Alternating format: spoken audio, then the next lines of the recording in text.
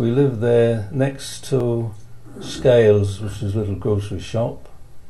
And the thing that I remember quite clearly was when on a Sunday in the summertime they made the ice cream to sell. I can see it now, churning this ice cream in the backyard.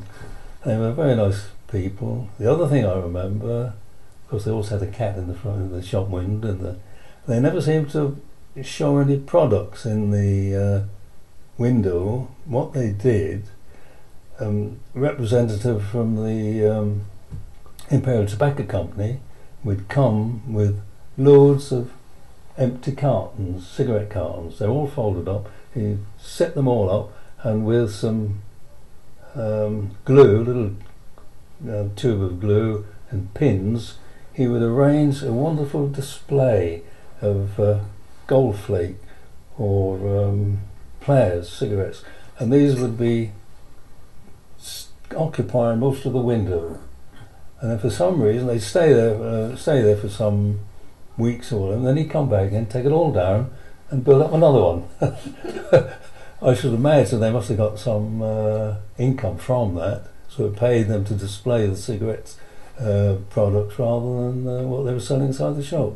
Can you remember any other shops?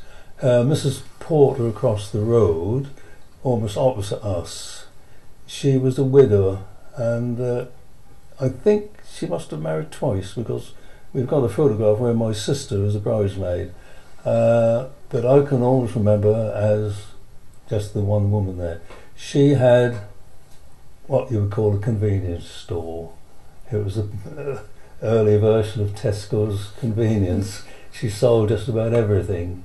And I can always remember the leg of ham on the counter. It was there all day long. We never had refrigerators in those days, did we?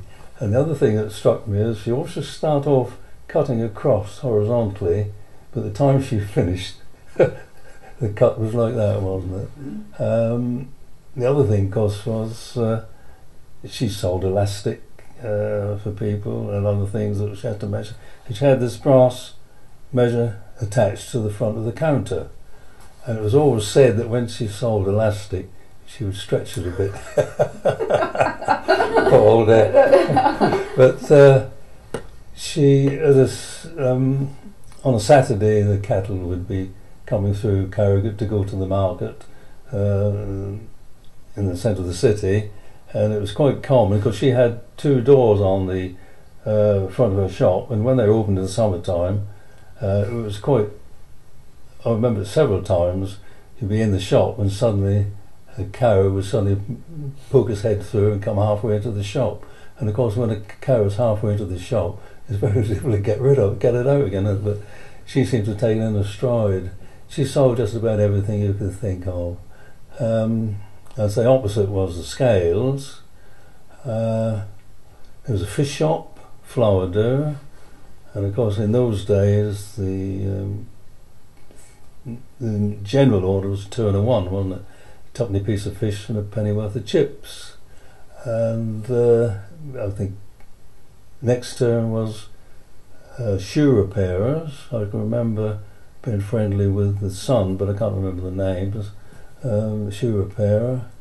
Going up the street, Cable, the dairyman. He had a large container of milk on his counter. He didn't seem to have much else in the shop, but he obviously went round delivering milk, and of course people would go out with a jug, wouldn't they? And he'd have his label, dip in, and you'd have your pint of milk in the jug, or you'd go up to Cable's and with a jug and get milk. There was a greengrocer's name, Jex, which I don't remember much about. I can vaguely remember it.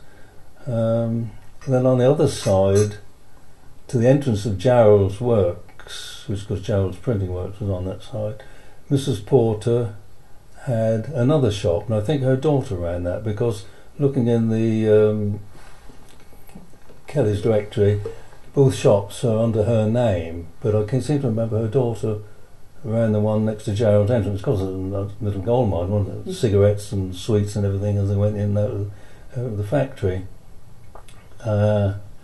coming back towards our house, before we came to Scales' shop, there was what we call a rag and bone man shop, and all I can remember is dusty sacks. I can almost smell the dust now. You took a rabbit skin, you got sixpence for a rabbit skin, which wasn't bad, was it?